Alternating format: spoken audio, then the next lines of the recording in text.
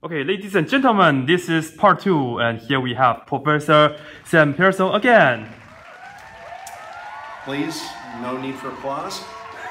All right, so if you watched the last video, we solved this problem here by using the Laplace Transform method. Great method to use. I was talking about how great it was in my class, but the partial fractions started to get a little difficult, and we had to complete the square on one of the fractions, so the class wasn't really too happy about it. So then they said, well, let's try undetermined coefficients.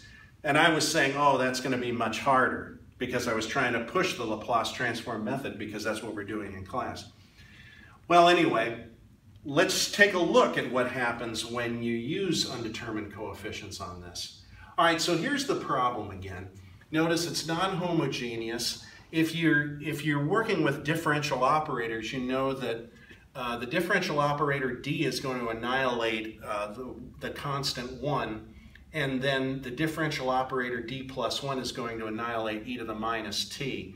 Although in this particular case, I think you can see what the form of the particular function is going to be for your final answer. Now, remember how you do this. Pretend like it's homogeneous. Solve the characteristic equation, and then build what we call your complementary function from the characteristic equation. So you should get this nice quadratic. Does not factor. Use the quadratic formula. You get these complex conjugate roots. R is equal to -2 plus or minus I square root of 2. So now, that means that your complementary function is going to have this form. E to the minus 2t times parentheses c1 cosine root 2t plus c2 sine root 2t. Okay? All right, now, if you want to annihilate the right-hand side of our differential equation, you can operate on both sides by the differential operator d times d plus 1. If you write the original differential equation's left-hand side in operator notation, it's going to look like this. But now the right-hand side is 0. Now, you know, when you do it this way, you can see the form of your final answer. So notice the characteristic equation for this is going to be r times r plus 1, and then times that r squared plus 4r plus 6 is equal to 0. We already know about this part, but you see here you're going to get some constant and then plus some other constant e to the minus t. That's going to be the particular function for your final answer. Now remember, the final answer here is the complementary function plus the particular function, which we'll call y sub p. So we need to figure out what the constants a and b are. So the original differential equation goes up to a second derivative. So take your y sub p, take two derivatives of it. So the derivative of a plus b e to the minus t is a minus b e to the minus t. Take another derivative of that, so you're going to get a b e to the minus t. The left-hand side of the differential equation, if you put in your y sub p into the left-hand side, you're going to get this.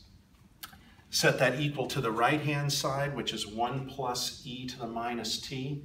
Now, I'll leave the algebra to you, but you should verify that when you equate the coefficients here, your a is going to turn out to be 1/6, and your b is going to turn out to be 1/3. So you know your final answer for y is going to be the y sub c plus the y sub p. We know this is the y sub c, and now we know the y sub p. Now you see the issue here with undetermined coefficients with the initial conditions is now you got to figure out what your constants c1 and c2 are. Now, it's not going to be too bad. If you put 0 in for y and 0 in for t, I think you're going to be able to see that the c1 is going to turn out to be -1/2. That's not going to be too bad. Now, the one advantage in the Laplace Transform method is that you don't have to worry now about taking a derivative of your function and then putting in the initial condition and then seeing what the other constant's going to be. See, notice when you take a derivative of this, here you've got a product rule. And I know you're all smart, so I know you know what the product rule is. But there's going to be issues sometimes, if you're not careful here, with your first function being e to the minus 2t and your second function being this. So you have to be careful when you're doing the product rule here. Taking a derivative of this part, that's not going to be a problem. But anyway, when you do take the derivative of this correctly, then put in your numbers for t and for a y prime, you'll end up with a c2 equaling a negative the square root of 2 over 3. Now, you know, I kept the e to the minus 2t factored out of this, even if I multiplied it back in there. When you're taking a derivative, you still have to use product rules there, so I kept it factored out, and this will work out for you. But anyway, see, now you have your final answer with the c1 and the c2 in here. So the final answer here is y of t is equal to e to the minus 2t times parentheses negative 1/2 cosine square root of 2t minus root 2 over 3 sine root 2t end parentheses plus 1/6 plus 1/3 e to the minus t.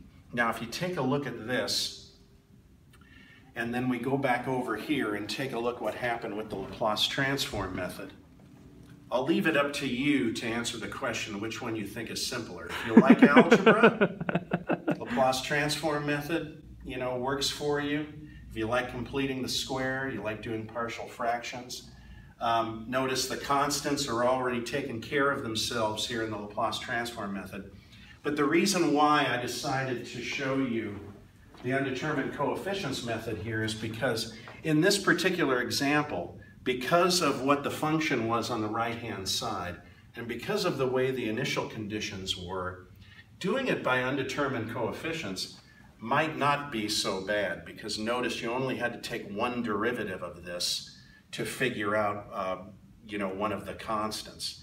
So I was trying to make the argument in my class that, hey, Laplace transform method, great all the time, works perfectly all the time. Now, you know, remember, it doesn't work all the time. You need polynomials, exponentials, sines and cosines, multiplications and linear combinations thereof.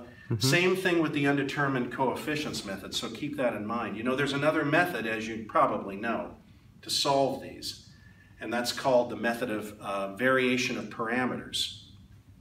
That's a good method because what happens if your function on the right-hand side is like secant t, or the square root of 1 plus x squared, or tangent t, ln t, you know, something like that. See, now you've got to try and use variation of parameters on that because we don't know what's going to happen with Laplace transform on those. We don't know what's going to happen here on variation of undetermined coefficients. So you would use variation of parameters on functions like that. However, on this particular problem, you could do variation of parameters on it, but I would argue against it, and I'll tell you why. Take a look at what your two linearly independent solutions are going to be here. Like y1 is going to be e to the minus 2t cosine square root 2t. y2 is going to be e to the minus 2t sine root 2t. Think about what you have to do with those. You have to take their derivatives. So you got to use product rules. Put them in a Wronskian, do the Wronskian, and then you have to, well, you can look up the variation of parameters method if you don't know what it is. You're going to have to do some tough integrals where there are combinations of exponentials and sines or cosines. You can do them. They're integration by parts problems, but they're difficult integration by parts problems. Those kind of problems where you have to solve for the integral. So if you saw this kind of differential equation, I would use either the Laplace transform method or the undetermined coefficient method to solve it. So that's it. Ooh. Thank you for your time. Woo! Thank you so much. Thank you so much. Thank you. Yeah.